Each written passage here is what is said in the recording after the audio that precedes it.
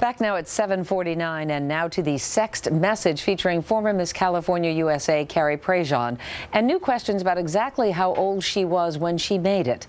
NBC's Jeff Rawson has the latest. Jeff, good morning. Hi, Meredith. Good to see you. Normally, it's a slam dunk, right? You're a celebrity, you write a book, you make the media rounds to promote it. Carrie Prejean did all of that this week, including an appearance, as you remember, right here on Today. But now, it's her so-called solo sex tape sending this book tour on a detour.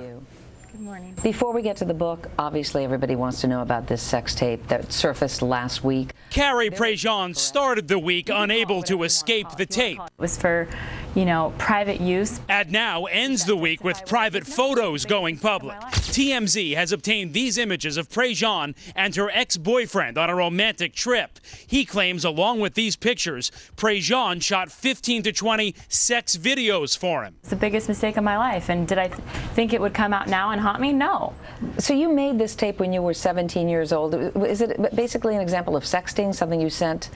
Yeah, I think now they call it sexting. But now Prejean's ex-boyfriend says she's lying, that she wasn't 17 like she claims, but instead 20 years old when she made the sex tape. In a phone interview with TMZ, the anonymous ex-boyfriend said Prejean asked him to lie about her age too. It was very simple. I said, hell no, I won't.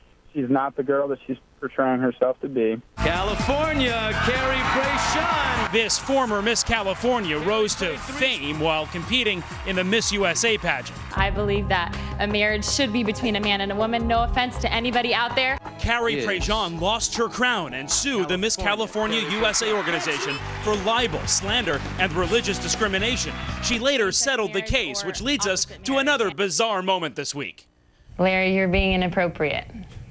You really are. So I'm not going to talk about... I'm asking a question. Wednesday night, she was a guest on Larry King Live. He pressed Prejean about the settlement. Larry, it's completely confidential, and you're being inappropriate. Okay.